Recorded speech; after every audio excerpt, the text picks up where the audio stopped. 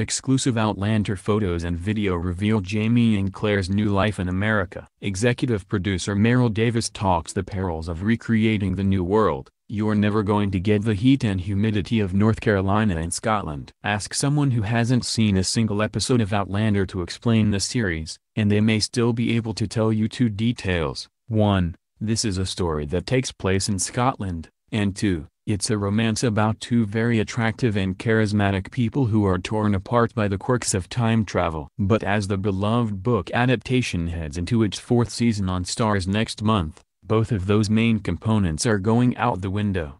As the show returns, the attractive couple in question, Katrina Balfe's Claire and Sam Heughan's Jamie, are together at last, and making a new life for themselves not on the Highlands, but in colonial America. Outlander is not done with Scotland for good, but it's certainly trading in plaid kilts for buckskin trousers this season. In the new series of photos above and an exclusive behind-the-scenes video below, we get a glimpse of what life will be like for Claire and Jamie as they build a home together in North Carolina. The show's executive producer, Meryl Davis, also shed light on some of the challenges the show faced as Outlander reshaped its look while maintaining its identity. We'll all get to see how they did when the new season premieres on Sunday, November 4th. What was the biggest challenge of bringing Claire and Jamie to America? The biggest challenge by far was trying to figure out how to film North Carolina and Scotland. In Scotland, everything is stone. We certainly debated moving production to North Carolina,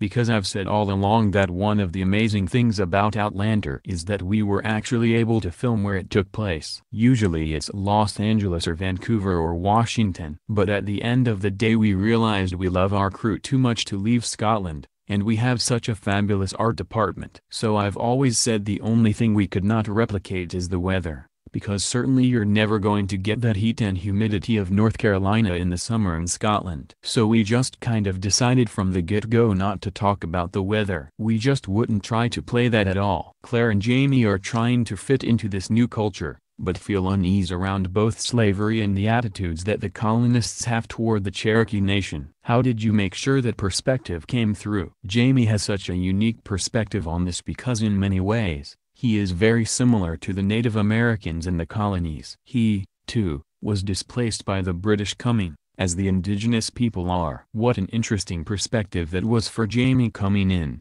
kind of like, how am I about to do, to someone else, what was done to me? We're not a sideshow, so unfortunately we can't cast actors from the United States. But it was very important that we cast indigenous actors. So we went to Canada and brought over First Nation performers. It was difficult, because we kind of had to block shoot everything because we were bringing over 100 people at a time. Then Matthew Roberts, who is one of the executive producers and writers, he flew up to North Carolina, and he met with one of the Cherokee leaders and had discussions with him about what we were going to do. Unfortunately, there are many storylines in this book that are not necessarily so flattering to Native Americans. We're sticking to the source, but we also want to be sensitive to the Native Americans, and show things from their perspective as well, so it doesn't seem so one-sided.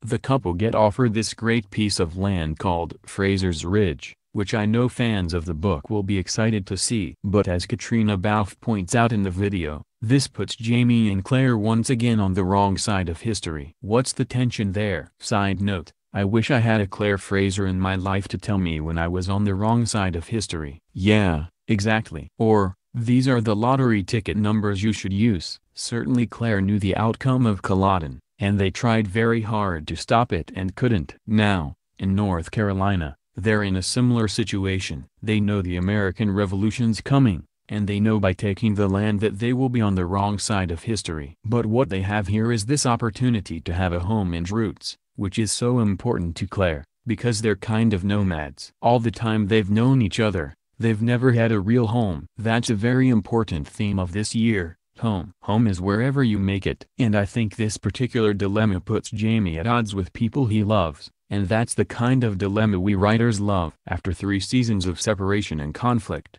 Jamie and Claire are finally together. This season will be so much less about any kind of will they / won't they. How do you keep the romantic spark alive in this new chapter in their lives? We've always said that this is not Sam and Diane from Cheers. This is never going to be will they / won't they. Let's show a new stage or kind of relationship in TV, of a loving couple and them staying together. It's a mature, loving relationship, and that's so interesting to us, and something we've talked about to the actors quite a bit. In some ways, though, it's starting over for them again after the 20 years apart, relearning each other's ways. This is such a busy season, with Brianna and Roger being in the forefront a little more and their relationship unfolding. But we're trying to do these small moments with Jamie and Claire,